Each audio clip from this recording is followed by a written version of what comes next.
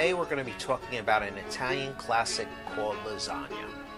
It's basically layers of pasta, and in between you have more layers of meat sauce, ricotta cheese, mozzarella cheese. There are several types of lasagna. There's vegetarian lasagna, which doesn't use any meat or dairy products.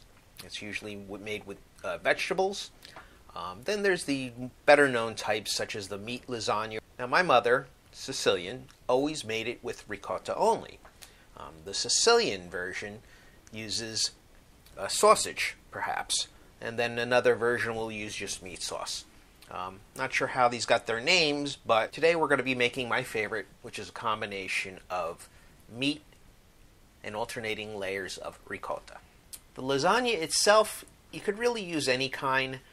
They made some no-boil lasagna, which saves you a few steps, but the truth is that while this stuff is great when you're making your layers because it's firm, I don't like the taste or the texture as much, so I like the good old-fashioned way of doing it the long way, which is to boil the pasta first, let it cool down, stick it in some ice water, boil it just short of the package instructions sometimes because it's going to spend another half hour or so in the oven.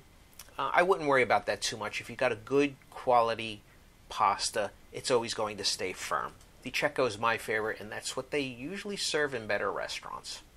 First things first, prep all your ingredients. That means dicing the onions, getting out the tomato sauce, all the herbs and spices you need. Have everything in front of you and in their proper measurements, so you could just go ahead and cook and not worry about going back and forth. So we start our pot on medium-low. We shred some garlic in there. Add a tiny bit of salt, pepper. Get that going. You want to cook those onions till they're translucent. And after a few minutes, you'll see them turn yellowish and you'll smell them. You can use what kind of beef you want. Some people might use pork, a combination of pork, veal, and beef. I just like good old-fashioned plain beef. Add some pepper and stir it up until it's brown on all sides. You want to get that beef brown on all sides. You want it to have a nice, there's no red in there. You want it to be all brown. Keep stirring it, breaking it up. Add your red pepper flakes. Add some tomato paste. Stir it up again. If you're going to deglaze with a little bit of red or white wine, now's a good time to do it. Get up all those brown bits off the bottom of the pot, and that's going to actually add flavor. And while that's simmering, we put in our tomato sauce. And I always like to rinse the can out with a little bit of water so we get all the tomatoes, but that also stretches the sauce, and there's no sense in wasting it. Next, you could add your basil or parsley if you have it. Fresh herbs are always best. I wouldn't add anything dry at this point. Stir it up and let it simmer for about an hour or so. While that's being done, what you want to do is grate your mozzarella and your Parmesan cheese. They should be separated.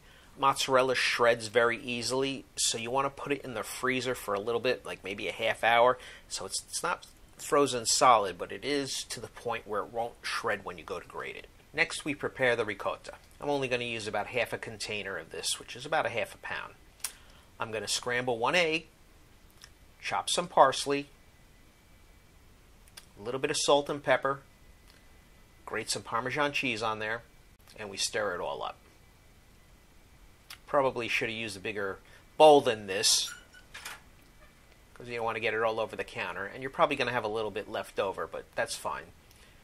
We set our oven to 375 degrees. And while that's preheating, we take some of the sauce and we put it at the bottom of a glass casserole. Again, here I'm using the no-bake lasagna, but I do prefer to boil the regular lasagna. And again, it gets a little slippery, but it's easier to cut and maneuver too. Then we lay down a thin layer as we can of the ricotta. We put down another thin layer of pasta. And we add a layer of meat sauce on top of that. another layer of pasta to separate it. I use more meat sauce in here. You could alternate any way you like. There are no rules. Do it the way you like. I happen to put 2 layers of meat. I didn't want all that ricotta because I was getting to the top of the dish and I didn't want it to be too heavy with all that cheese, because now I am going to put a layer of mozzarella cheese on top. And then I'm going to grate some Parmesan cheese over the top, and we're going to loosely cover it with tin foil. Again, I didn't want to put it to the top because I didn't want all the mozzarella sticking to the top of the tin foil. And you're going to want to bake it like this for at least a half hour. You got to check on it. And once you see it's nicely melted, then we take the top off. You see some of it sticking there. And then you want to let it continue to bake until the cheese is your desired doneness. And what I mean by doneness is, how do you like your cheese?